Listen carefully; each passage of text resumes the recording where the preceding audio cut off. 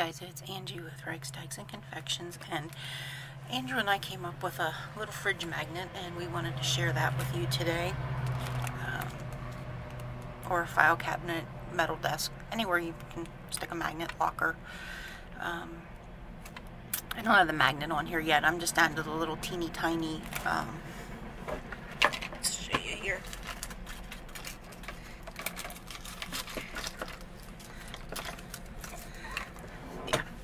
Down to these little guys, and although it would probably work, I really don't want to attempt that right now, so I don't have a magnet on it just yet.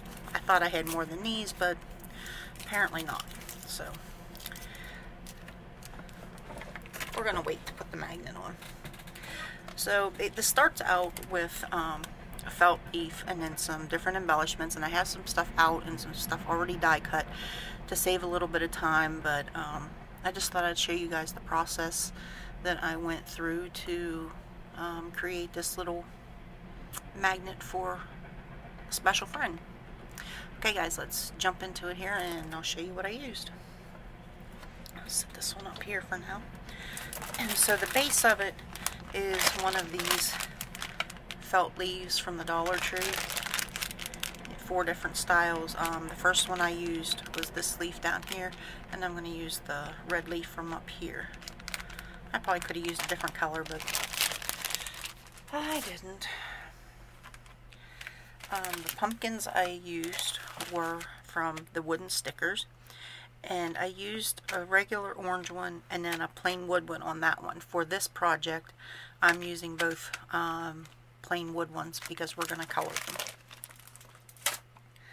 For my dies that I used on that, they are the Rococo dies from Tonic. I have 3 different ones. The berry sprig, the mistletoe sprig, and the fern leaf, if you're interested in those. Hang those back up before they go on the floor. So we are starting with our leaf, and that's what we're going to build on. And I have a larger pumpkin and a smaller pumpkin. Now to color, rid of some of our other goodies here that I'm going to attempt to use on here. To color the pumpkins,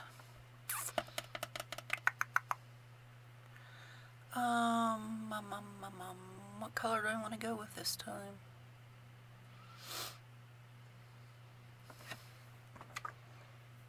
Grab a brush here, and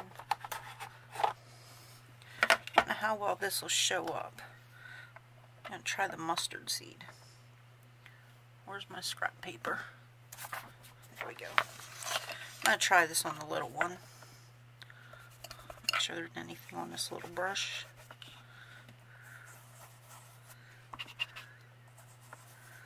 Oh, that's kind of pretty.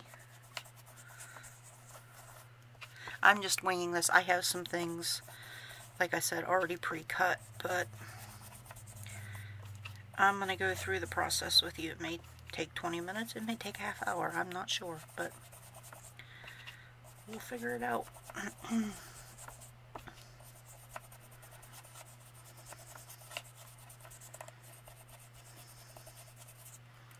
Okay, actually kind of like that. I'm going to leave that out. I have carved pumpkin, but I'm going to go with the spiced marmalade, and I still have the foam dots on the back of these two, so that's kind of help holding that down. I didn't clean my brush either, so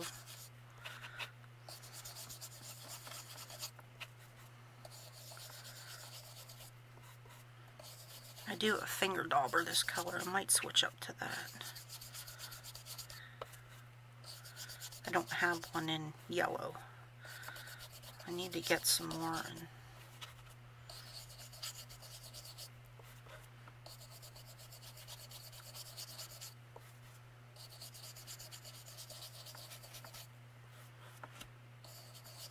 So we've been working on our craft room while I'm coloring away here. And hopefully I can get some pictures up to you guys that can see what we've been working on. if you're interested anyway.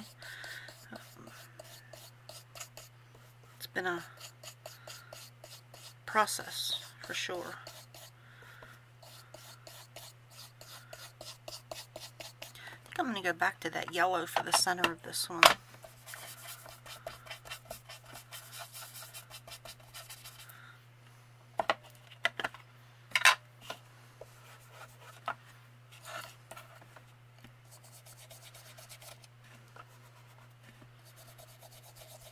I did take on this one, I did go over the edges of the pumpkins with some vintage photo. You can maybe see that a little bit in the camera light, I'm not sure.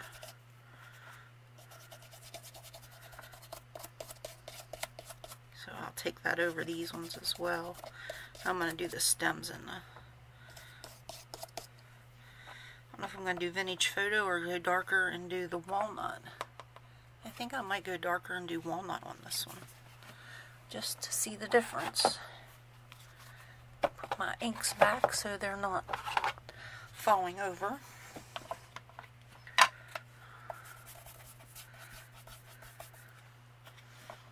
We have a, what was a cassette tape holder. If any of you are old enough to remember what a cassette is.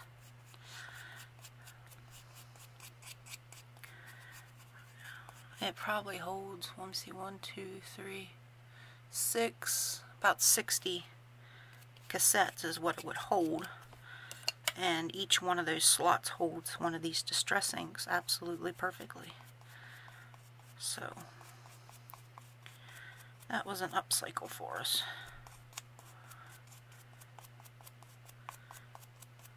Okay. I actually like the walnut on there a little better. Wash that out here in a little bit. My brown dauber out here to do the edges. Yeah, I like that better. It's a little darker, a little more dimension.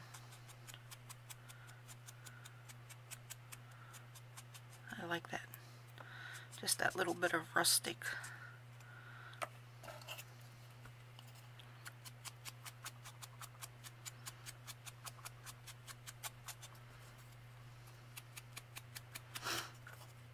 These wood pieces take color so easy.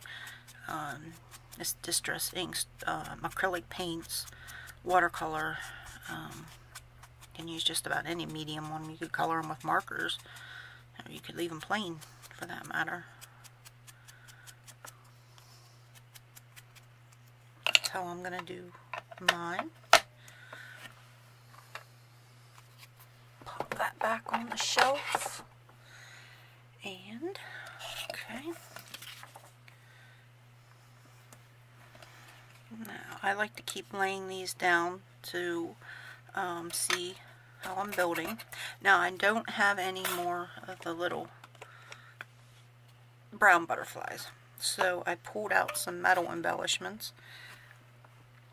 And I'm thinking I may go with this flower. I'm not sure.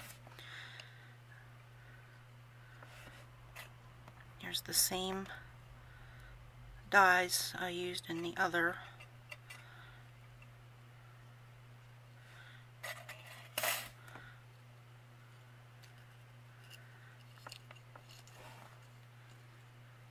I kind of build it up dry and then go back and glue as I finally get a placement that I like. I did cut my sentiment out already. Just heat emboss that. I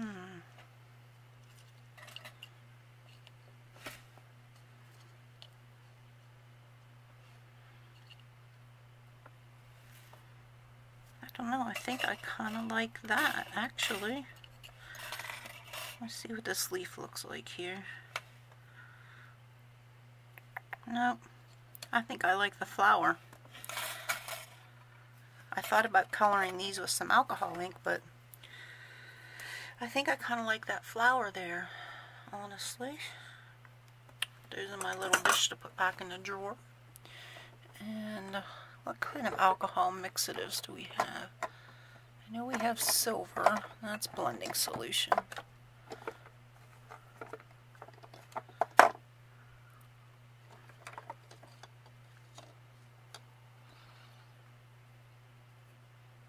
Nah, I'm just going to leave it as is. I thought about coloring it with some alcohol ink, but I'm going to leave it as is. Now, I did lay out some wire here as well. I didn't know if I wanted to make some little curly cues or not. Take my pokey tool here and just wrap the wire around the pokey tool.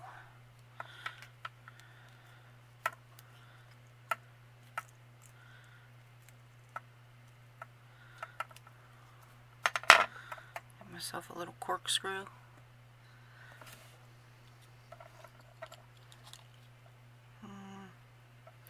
I'm going to cut this off to save it for something else, but I'm not going to use that on here.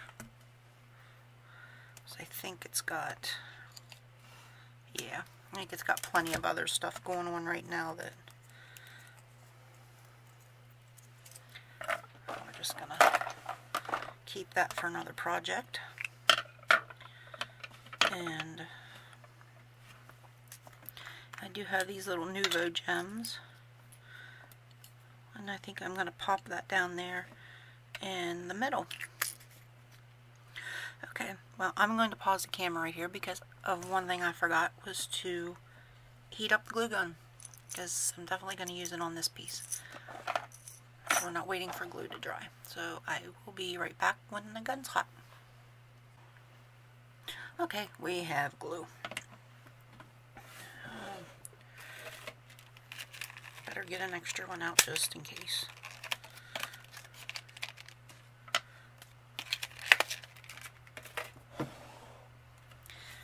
Okay, so let's see here. We're going to move that, we're going to move that.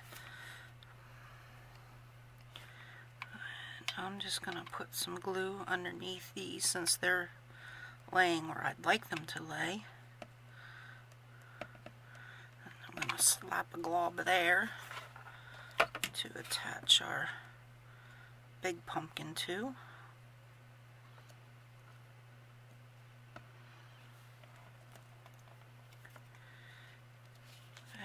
Crud. Put that down a little too tight. Oh, there we go. I can wedge it in there. Alright.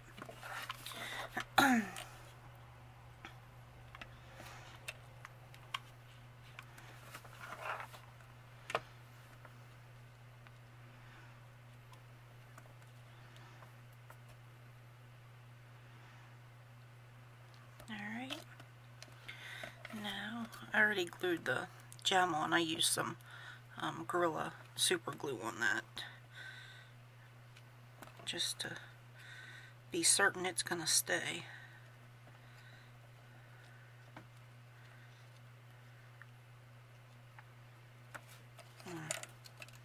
Trying to look at that upside down and not quite working. So let's bend these up a little bit.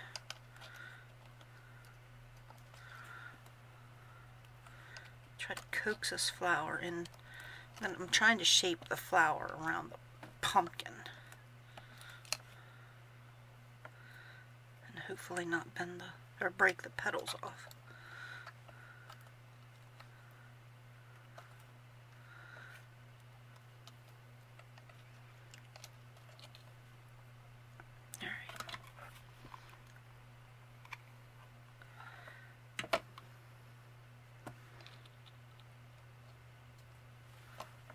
Second to grab.